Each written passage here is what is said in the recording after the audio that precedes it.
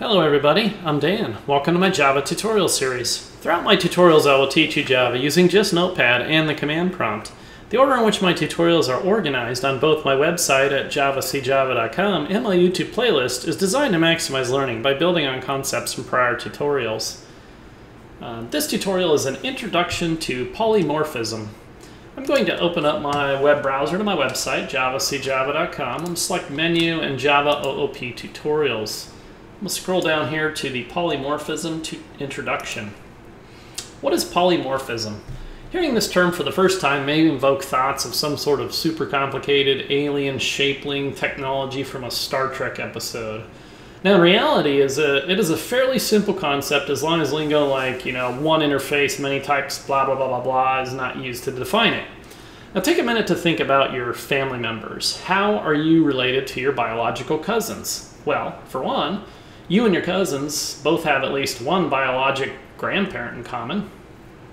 You and your cousins both have certain traits that have been genetically passed down from that grandparent. You inherit biological characteristics from your biological ancestors. Things like your eye color or hair color are examples of inherited characteristics. Without going into great detail about dominant and recessive genes, consider the following example. Suppose both of your grandparents had blue eyes.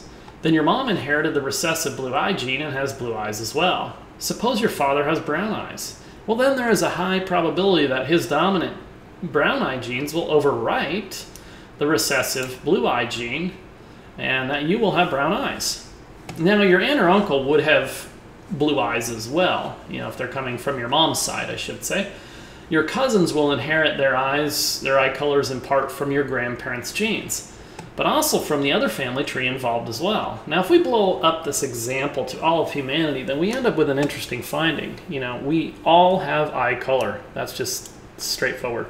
Now, and there is only about 6 overrides of that apply to that eye color, like brown color, blue color, green color, hazel color, so on and so forth there. Now, let's get back to the wonderful world of object-oriented programming, Java OOP. Let's say we have a class called car that contains a method called average price. Suppose class Honda Accord extends car. Then Honda Accord will inherit all the accessible members from the car class. Now suppose that Toyota Prius extends car, and then the Toyota Prius will also inherit all accessible members from the car class.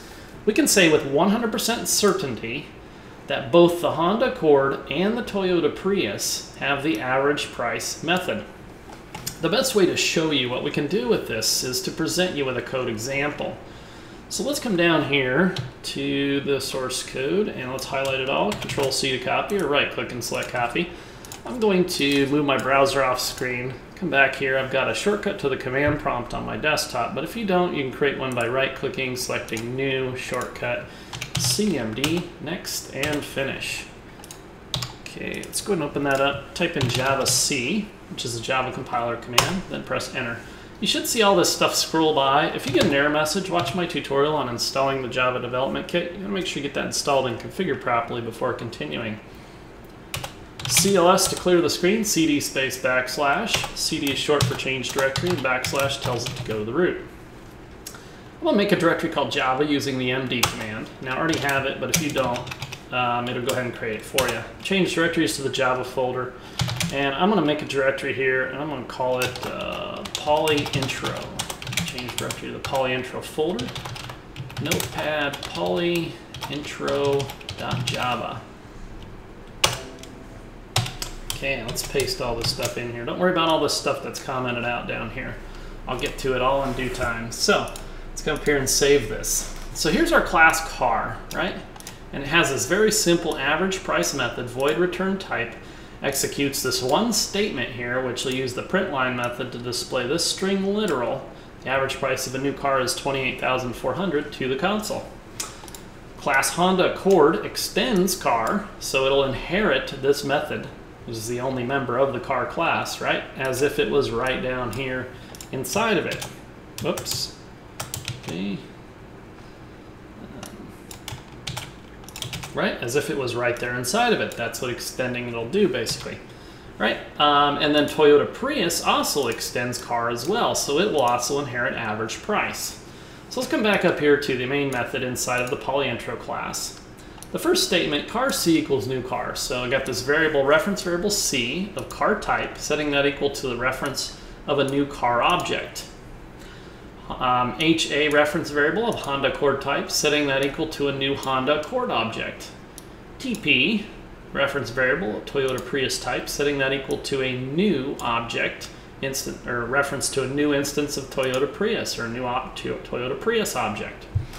Okay, now before we go on to the other statements here, I've got the static void display average. So the display average method takes a parameter here called car. Now you notice no return type, and static, it just means that I can, call it from within another static method here is the only reason I made it that way. So now pay special attention to this. This is a car type parameter, right? And then it will just basically use that car type parameter, right? And this is a reference variable, by the way, parameter variable, and that will invoke the .average price. Okay, so you can see first thing I'm doing up here is calling the display average, right? And I'm passing it the C reference variable, then the HA reference variable, and the TP reference variable. So let's go ahead and save this, and let's clear our screen, type in Java C, compile the polyintro, then Java to invoke, let's see, Java polyintro to invoke the polyintro class from the Java virtual machine. And we get that string literal displayed 3 times. You might be going, oh, okay, well, that's pretty unimpressive, okay? But you can remember that, that feeling you got right now going, whoop-de-doo, what's the big deal? And see if you feel that way in about 4 or 5 minutes here. So let's go ahead and override this average price here in the Honda Accord to begin with here. All right. A simple override here of the average price, and it will display to the console the average price of a new Honda Accord is $26,007. Okay, let's go ahead and save this and run it. Compile it and run it, actually. Let's clear our screen. And we get the average price of a new car is $28,400. The average price of a new Honda Accord is $26,007, and the average price of a new car is $28,004. All right, now you might be thinking, based on this parameter here, right, of car type, reference variable parameter, just invoking the average price method, okay, isn't that kind of cool? It basically what happened is you got to think of the reference variable relationship with the actual object, right? The actual object here in C reference variable is a car object, right? We're passing the reference variable, and that reference variable refers to this car object here.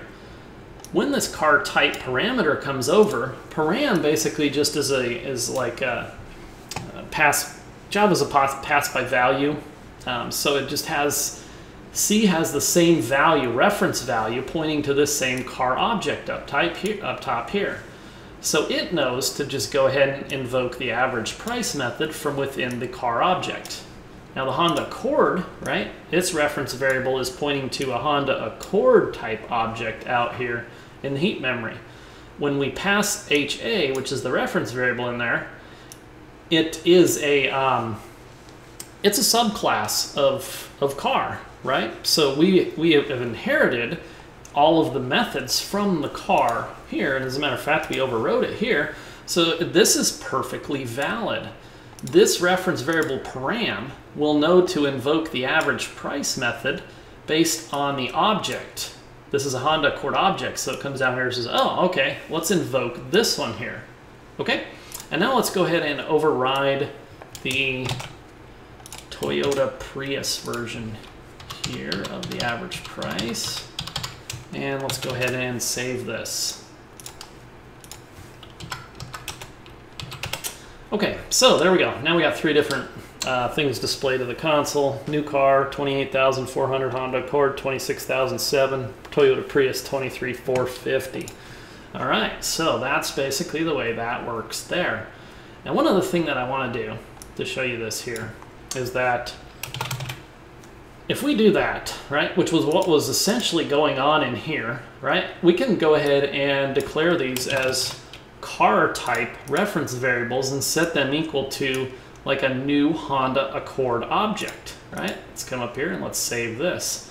And so you might be going, what? That's interesting. And that's one of the cool things about polymorphism is that it can basically, all of this, it knows that there is an average price. Because we extended car here, we know with 100% certainty that Toyota and Honda Accord have an average price method. So there's absolutely no way we're going to get any errors or any failures of any sort by invoking the average price method on a car type reference variable, right?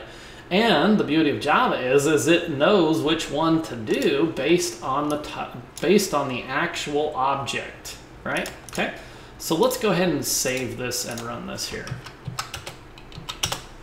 Okay, see, there we go. New car, Honda Accord, Toyota Prius, right? And if I did something like car, blah, equals new Honda Accord, right? I can already tell you, you already know what this is going to display to the console again, right? We're going to get another Honda Accord display down at the very bottom of this, even though this is a car type here, right? So let's go ahead and save this. Let's clear our screen. Oh, help if I compiled it.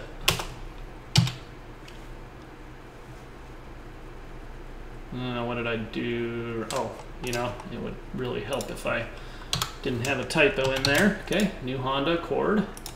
Save. Let's clear our screen.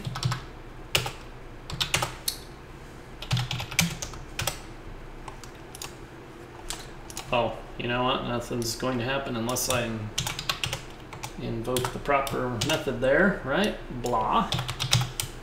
There we go. If I could get with it today, man, Dan, I'll tell you what.